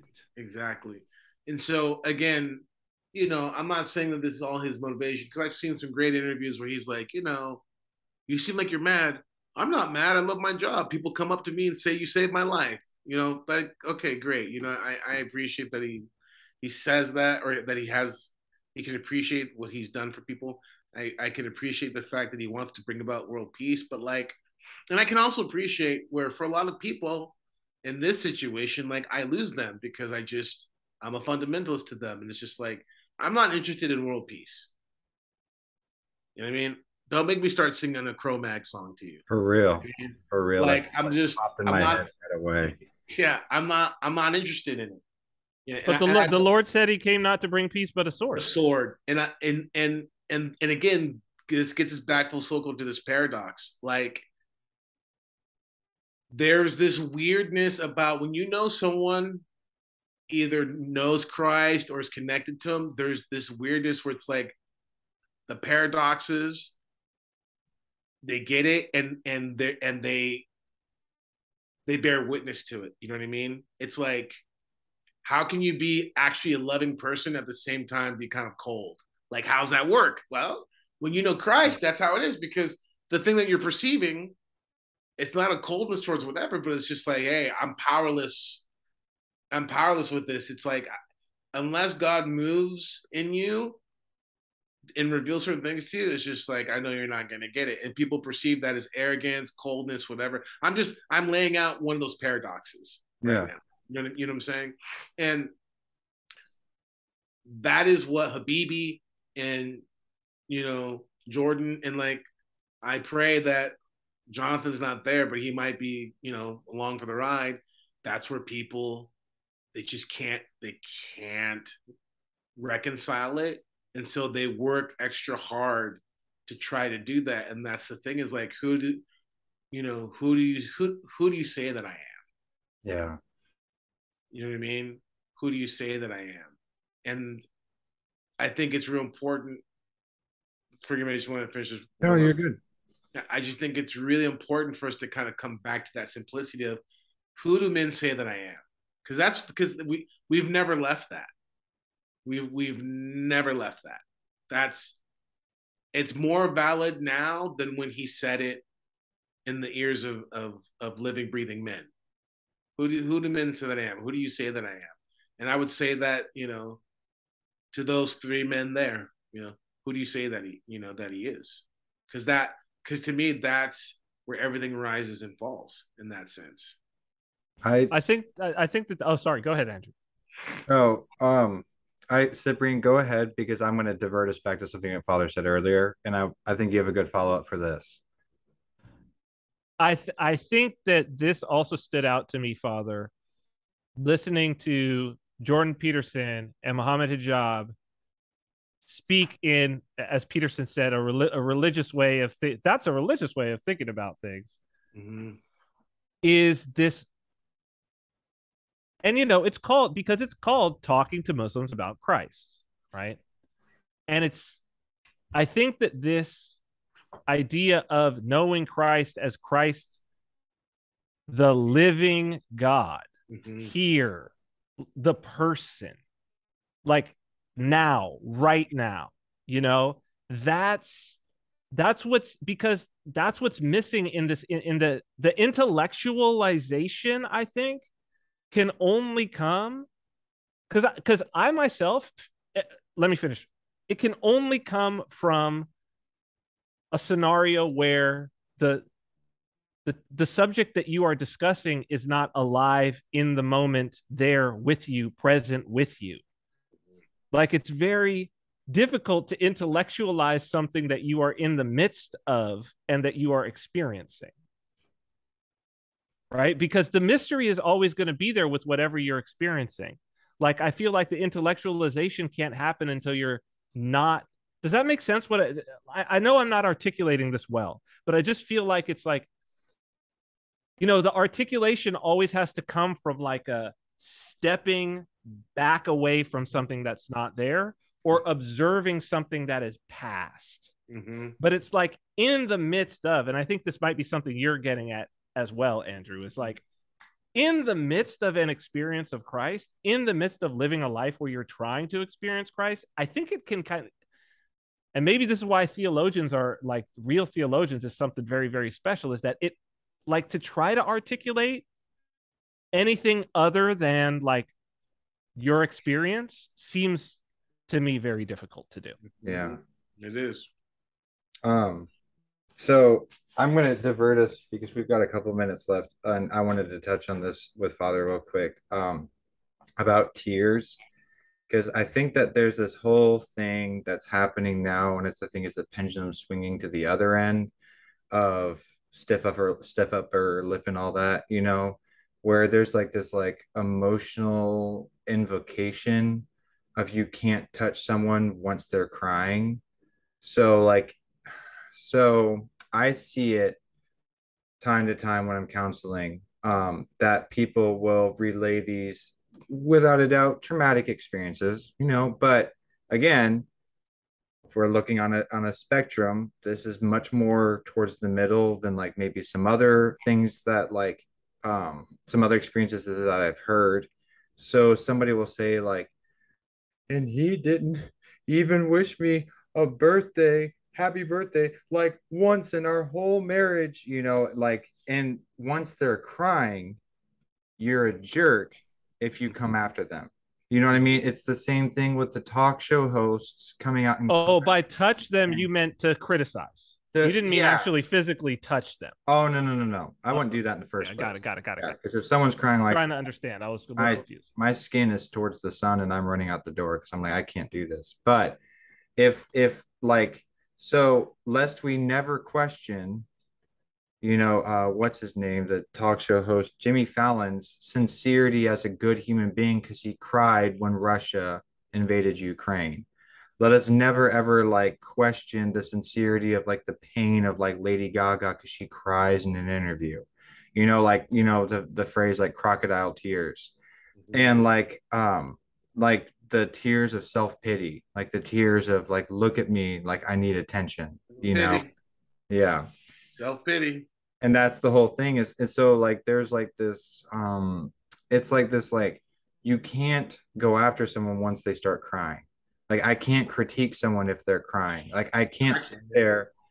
I mean, I do. I go, are you done? Okay, so here's where you're at fault here. Like here's where this is actually not a them problem. This is a you problem. And I've run into that situation before where it's like I have to just sit there and wait for them to be done and then say like, okay, well, pity parties suck because there's only room for one. And then because I'm not coming, like I've RSVP'd no to your pity party. Like I'm not going to do that. I wouldn't expect any person I actually respect. If a person I actually respected did that, it would be so off-putting to me. It would be so like I would cause like cognitive dissonance or something within me where I'm just like, who is this person now? Like, where is this like spirit coming from of you needing to like cry for the bad things that have happened to you? And sure, I guess there's some room for that. There's a room to hurt, I suppose, like of, wow, yeah, I really didn't like this thing and I'm crying because it hurts, it sucks. But like, it's not like a feel sorry for myself type of thing. It's not like a who has it worse than me, And it's really interesting because no, I'm gonna stop there. I'm not gonna go any further. Like because the wraparound of me having to connect everything, it would take too much, and I'm not sure I'm in the right place to do that. Let's just say there's a Batman comic where there's a direct parallel where basically Batman goes over the top because he just got dumped by Catwoman, and he beats the snot out of Mr. Freeze, even though Mr. Freeze is innocent of the thing that Batman is emotionally compromised. So he makes a mistake, beats the snot out of Mr. Freeze. Then Bruce Wayne bribes his way onto the jury to get Mr. Freeze out of a conviction because he knows that he was wrong. But it's interesting what the author Tom King does. He does this whole parallel between Job and Batman. Like he does this whole thing about like what happens when something bad happens to a person. And like basically like Bruce Wayne is explained to the rest of the jurors. So I guess I am doing this real quick. I'll make it short. It is explained to the jurors like there's this part where Job gets a little bit upset and asks God, like, you know, what's going on? And, you know, Tom King is not a Christian. So he kind of like not exactly nailing it. But he basically says, like, God is like, who are you to question me? Like, who are you to like question like why I am doing what I am doing? So to throw a pity party, Yeah, like I couldn't find the quote. I was looking for it. To I want to take what you're saying, go back to Rygar. And remember Rygar? emotions, The Satanist, Yeah. the South Yeah. African. And remember the big thing was like the tears disarmed you. yes, that's what I was getting to. Like Yeah, that, it's just super important because again, it's the reason why people were so enamored with Pope Francis at first. The kind of the wielding of emotion and the playing to sentimentality. You know, it's it's it is counterproductive to the spiritual life. It's counterproductive to the life in pursuing repentance to be united to Christ. It just is because self pity is such a disgusting thing. it's a swamp. It really is, and so it's if you struggle with self pity, it's a bigger obstacle in your life than you probably realize. I guarantee it. And that's why for me, I'm just like, I don't. This is a paradox. I really don't care about your tears. I really don't. I really don't. Why? Here's a paradox. Because I actually care about you. I actually have love for your immortal soul. Right? And the caring of the tears, that's just, that's a very fleshly low thing, you know? And all kinds of weird things can happen with that. Well, You're I can't care about my daughter's tears when she's crying about how she wants chocolate and it's 7 o'clock in the morning. Yeah. And she's crying about it's like, no, I do not care about take I do that not out. care about that. Because again, to be frank, right? I'm sure if someone wanted to, they could take that out of context and be like, oh, see, I'm not talking about someone who's like genuinely weeping because they cheated on their wife or because, their child just they found out their child has cancer. So that's obviously not what I'm talking about. Of course. That's obviously not what I'm talking about.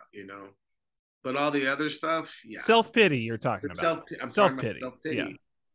And I'm talking about because finding out your child has cancer and you cry is not. I mean, that's not self pity. No. I mean, that's genuinely something that is.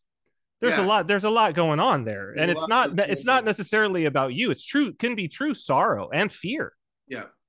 Yeah. And so there's a sorrow that leads to death. There's a sorrow that leads to, repentance. And so all that to be said, it's just important because in light of kind of everything we've been talking about, I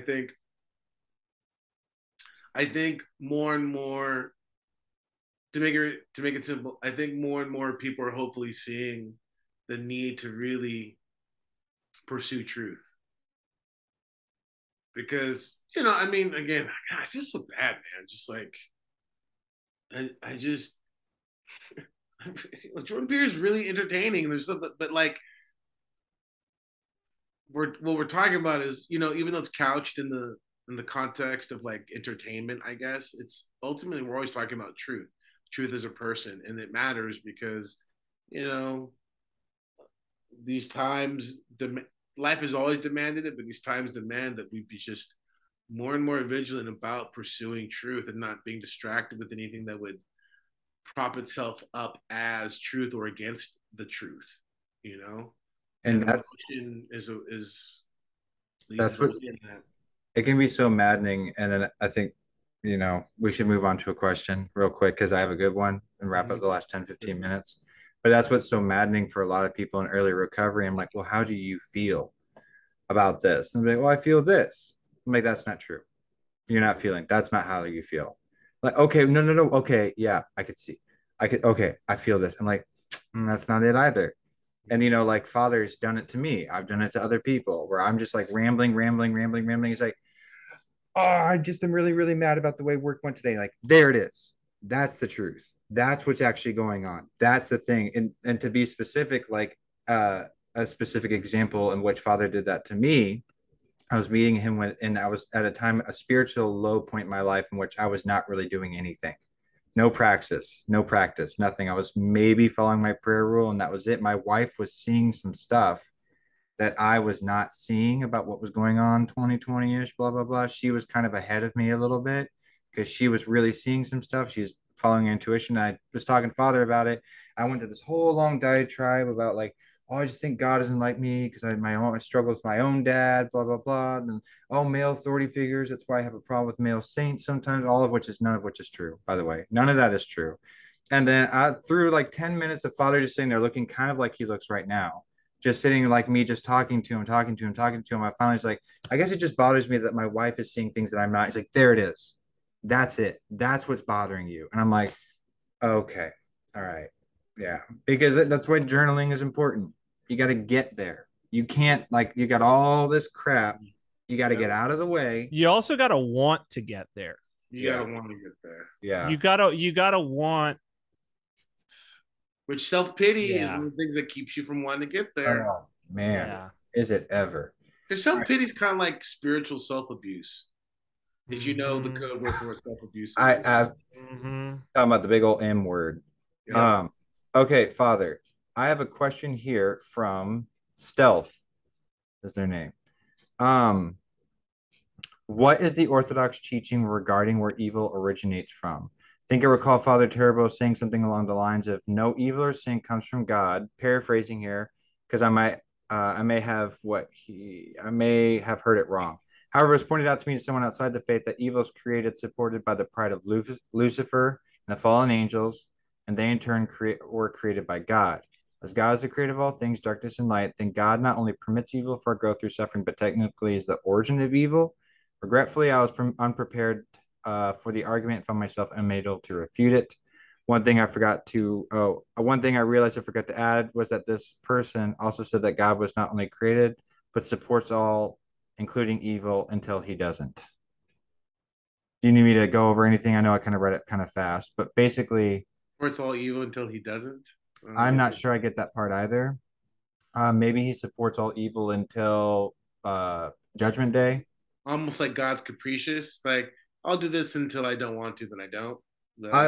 That wasn't the way I took it. It was till the end of days. He supports evil until the end of days. Like, I will support evil, I don't. So like kind of passively by not doing anything about it. I guess it's like if as long as it's serving a purpose, I support it until it doesn't. Like if I were an evil person and I was supporting, I don't know, Cyprian's run for mayor, I'd be like, Cyprian, I'll support you as long as it benefits me, and then I'm done. You know what I mean? Like then I'll move on to something else. But basically, if God has created all things, and God created Lucifer, and Lucifer is the origin, it can all be traced back to God. You know what I mean? So evil can be traced back to God. Good. Like in a nutshell, he's like, if God is the creator of all things and evil is a thing, so God is God the creator of evil? Okay, no problem. You bang this out in 5 minutes. No problem. So evil has no life in of itself. Evil is the absence of good. Lucifer was created good. And the leaving the leaving of that natural leaving of his intention, meaning God's intention for his creation, his purpose, that is what is evil. And the fact that God allows him to do that is evidence of God's goodness, actually. Yes. Yeah. Could it, Father? Could a good analogy be something like people think that there's a such thing as hot and cold, but really cold is the absence of heat. Yeah, there's only heat. Exist. Yeah, cold doesn't exist. Cold is the absence of heat. There's right. So evil is just the muck left behind when God withdraws.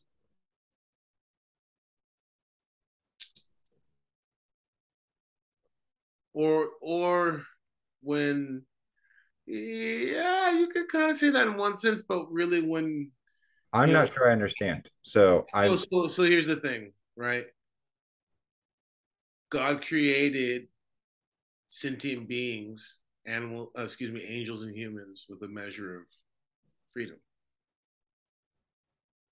Right? That's a gift he gave. In that gift, he doesn't, renege on. He's just like, that's a gift that's given, right?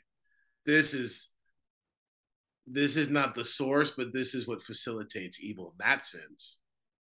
Because Lucifer and those who fell with him chose to leave their original state, and the leaving of that is what is evil. That's where evil comes from. Okay. All right. Which this is important in the sense that, like, you get people who go too far into the symbolic wankery of like, yeah, evil's not even like evil is just purely, the demons are just purely a psychological, mythological, archetypical projection of man's, base desires and blah blah blah blah blah, right? Or people will be like, well, there really isn't the kind of personal aspect. There's a personal aspect to evil, but then they're like, well, but you said it doesn't exist, and in order for something to not exist, therefore it can't have personhood. But the thing is that the personhood that we're speaking of in regards of the fallen ones, this is a kind of direct experience of revelation of their evil, and that they left their state, and so it's this horrible disfiguring of personhood, that Lucifer as an entity leaves the goodness of his original state, right? For corruption. And is this kind of, he becomes this abomination in which evil is now, Lucifer is to the spiritual world what kind of like Frankenstein, kind of like in the sense of philosophical, like with ontology and stuff like that, to what the Frankenstein is. Like the Frankenstein isn't alive, but it is, right? You understand what I'm saying? Like the Frankenstein, it's a living being, but like, what is it? Frankenstein was the doctor, not the monster. The monster. Frankenstein's monster. The Frankenstein monster. Frankenstein's monster. Thank you. So Father, is it maybe an idea of like order as versus disorder, that God's creation is created with an order, and then to fall out of that, consciously fall out of that order into and to choose disorder is to choose evil? I mean, yes, but that's not the core of it, because disorder is definitely a property of evil. Okay. It's definitely a property of the demons, because it's an affront to God, because part of order is one of God's attributes and energies, it's like logos, right? But like, the point being is, evil doesn't have an existence in of itself. It's the absence of the good. Okay. That's why it is not created. Yeah, that's why evil is not created. The dualistic thing of like, you need to have evil and good. It's like, no. That's why no, nothing is neutral. Yeah, It's that's either evil or good. correct. So because there can't be nothing. There can't be, there isn't. Well, and interestingly, first chapter, and I know that probably it doesn't translate exactly from the Hebrew, but first chapter of Genesis, God creates, and he looks and he says it's good. Yes. Mm-hmm. And then he creates and he looks and he says it's good. So like it's saying that his creations are good, but before, so then what's before that is not created. Mm-hmm. Yeah. So what's before that is, so this is the thing. God is uncreated. Yes. Period. And everything else is created, including the demons. Yes. Right? Period. Full stop. Right? Mm-hmm. Mm-hmm. And so everything was created good. Mm-hmm. God created everything good. And God gave the angels and man freedom. Mm-hmm. Right? That's where evil is wrought. That's not the source of evil, but that's where evil, that's like the means by which evil is manifested, is freedom. So it's the choice. It's the choice. So it's about the choice. God actually gave the choice. Because without it, that's not love. Right? God gives the choice, and both man and the angels, but the angels' choice to evil, to reject God, is different than ours. Yeah. Mm-hmm. You know, it's different than ours. We choose in a measure of ignorance. Yes. Okay. The angels don't. That's why when the whole thing, like, even the angels the angels have zero ignorance. So the angels are so the fallen ones are really evil. They're evil incarnate. They're more evil than a human being could ever be because they lack ignorance. Ever. Which is why this whole thing of, like, when people talk about, like, oh, evil, like, just man's projections, I'm like, yeah. Once you've encountered a demon, once you've encountered truly a fallen spirit, I don't care what you say to me. I mean, I don't care what you say. It's like, it's just not, you know what I mean? Always smell and like feel Christ. Like you kind of know sometimes with discernment that that's Christ. And then you always know when it's demonic. Like once you experience it, you're like, yep, that's that. Like, I mean, you just, when a person walks in and their eyes are practically black and you're just like, feel it coming off of them. You're like, yeah, I don't know what to do with you. Like there's no mistaking. So Father, so is it our ignorance that allows us to be saved? Because now I'm thinking, forgive them, Father, for they know not what they do. So and our ignorance is also a gift, because some fathers will talk about, you know, the garments of skin are a mercy, because if we were to actually see what was really going on, we could not handle it. Yeah. So there you go. Very edifying. Thank you. Yeah. Okay. I think that's about 2 hours. So yeah, that's 2 hours. The thing I wanted to say, there's a bunch of people who have reached out for Father's contact information. I have not reached out back to you. I just got a blessing to give it. So everyone who's awaiting an email back about that, I will get back to you, just so everyone knows. Keep the questions coming, and I've yet to put in an auto response for everyone emailing, but please keep coming. Like I'm answering questions as we're going through. I love them. There are a lot of. What is your email address? Oh yeah, Andrew at Royal Path Network. Royalpath.network. Andrew at royalpath.network. Please send stuff. It's been the initiator of a lot of really, really good conversations.